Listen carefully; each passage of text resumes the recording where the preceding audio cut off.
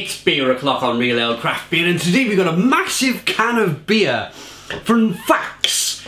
It's the Faxe Brewery Denmark Faxe Premium Lager beer. It's a 1 litre can and it's a collector's edition 2018. Look at that. Some nice artwork. There's plenty of room for artwork on this can. Really cool. It's brewed by or owned by Royal UniBrew. I'm not sure how long that has been about, how long they've owned the Faxe Brewery. We've got a big ring pull. The whole top of this can's gonna come out now. I remember the reason why I'm so excited. Oh no, it didn't.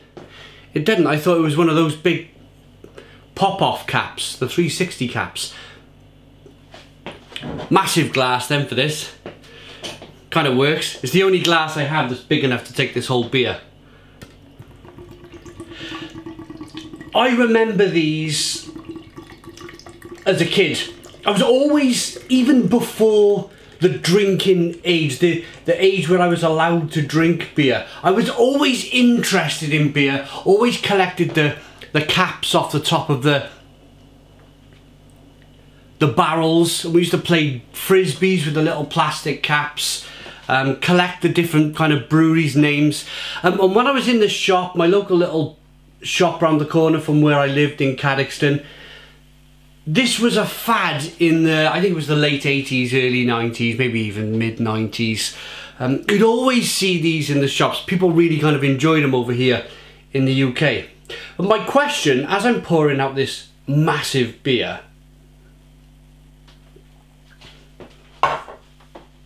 my question is, Royal UniBrew and Faxe Brewery, to the people of Denmark, to the people knowledgeable on this subject, were Faxe Brewery, were they ever the kind of the #1 brewer in Denmark, or was Royal UniBrew the #1 brewer in Denmark? Where did Carlsberg fit into this whole situation? Were Carlsberg always the biggest brewer in Denmark? It seems to be a massive brewing tradition in Denmark. This brewery, the Faxe Brewery in Denmark, started off in 1901. So always a big call for lagers and beers in that country, which is terrific. I've never been to Denmark myself. I really want to go. Yeah, so my question, where did Carlsberg, Faxe and Royal UniBrew, where did they all sit back in the day? Were there ever a company that was in the lead, kind of the most sales, the most beer produced in Denmark? Or was it always Carlsberg? It wouldn't surprise me if it was, but I'm interested to know, if you know. Right, here's the beer.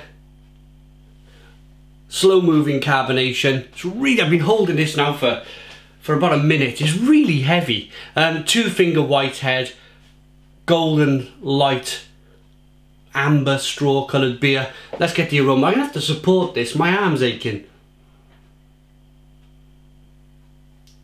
Sweet lager, 5% ABV.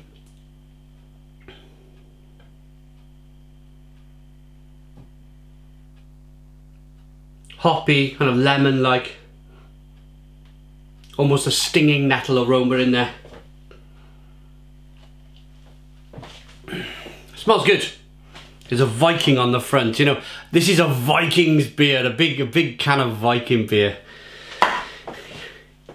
Let's dive in. Cheers.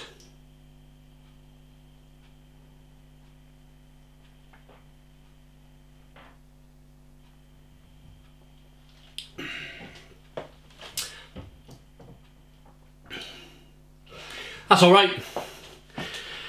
That's alright. It really is.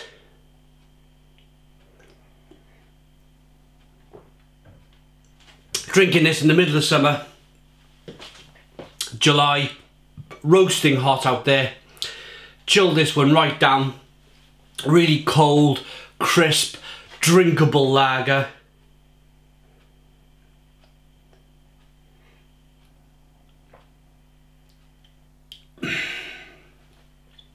Nice and hoppy on the back end. A little bit sweet to begin with. carbonation pushes the beer around the inside of the mouth. Do you know, there's some cases where I'm gonna have to swap hands. That's heavy. There's some cases where, in terms of brewing a big beer, like a litre can of this beer, with it being so warm outside and with this glass being so thick, look at the gauge on that glass. I want a big beer. I really do. I want a big beer. I want to sit in the garden and I want to sit there for maybe 45 minutes enjoying a litre of beer, and I don't really want to move. I want to sit in the sun and enjoy myself. So as long as you drink it quick enough, as long as the beer don't go warm on you, yeah, there's a time and a place for a big beer like this.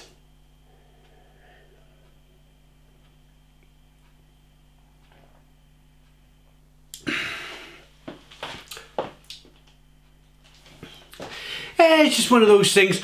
As I mentioned earlier on, in my local shop, always seen these big cans of beer next to the Hofmeisters. Remember Hofmeister? Hofmeister was a big seller back in the day. I'm not sure, because I did drink from probably 14 years of age. My parents used to go out on a Friday night, and I used to be in charge of my sister. My sister was 12, I was 14, when they first started leaving us to go out to their local pub.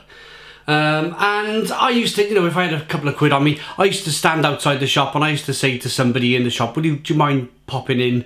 You know, you're going in the shop and can you get me a couple of cans of beer? Because they wouldn't serve me in there. And I think the one time I asked somebody in the going into the shop, I said, can you get me one of these big cans of Faxe Premium? So I think I do have a memory of drinking this rather large beer when I was an early teenager.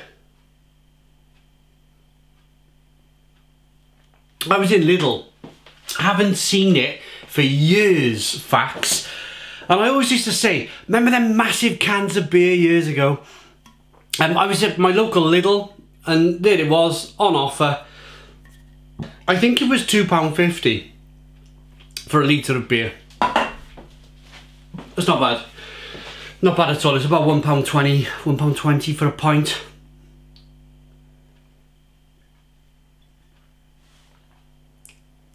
Something like that.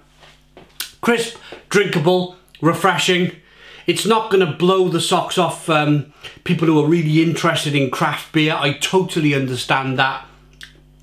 But on a nice... Let's finish off my sentence. On a nice hot day in the middle of summer, it's a perfect place for it. Finishing flavours, I was getting a little bit of spice, a little bit of pepperiness on the back end. It's a simple premium lager. Right, beer allergy advice, don't need to know about that too much. Store in a cool, dry place. Flavours, come on.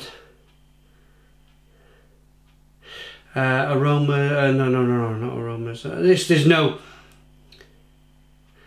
There's ingredients for other countries. There's a Spanish ingredient, French, Netherlands, Czech Republic, Slovakia, Belgium, UK. That's really weird. That's really weird. So they put all the ingredients for. It must be a requirement. It must be a requirement to put all the ingredients for other countries on the side of the can. But in the UK, there's no requirement, so they haven't used it.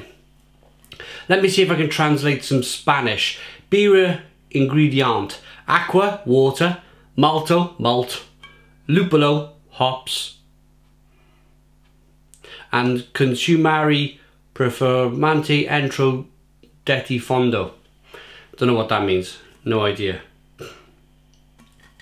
Royal UniBrew. I've tried some of their craft beer range as well in 2019. This beer review was recorded in the summer of 2019. And yeah, I used to be so against these premium lagers. I really did. I used to be kind of like, oh, I'm dead against them. But I've learned to mellow out in my old age, if you like. I've learned to kind of appreciate that on a hot summer's day, there's a time and a place for a beer like this, and there really is. I'm looking forward now to sitting in the garden on this hot day with this cold beer. I'm going to rate it. Faxe Premium, £2.50, something like that for the beer. It's okay. It's okay. It's about £1.10, £1.20 a pint, using my own maths. Yeah, about that. I like it enough to give it. It's one of those beers that really struck me as a teenager. Really kind of.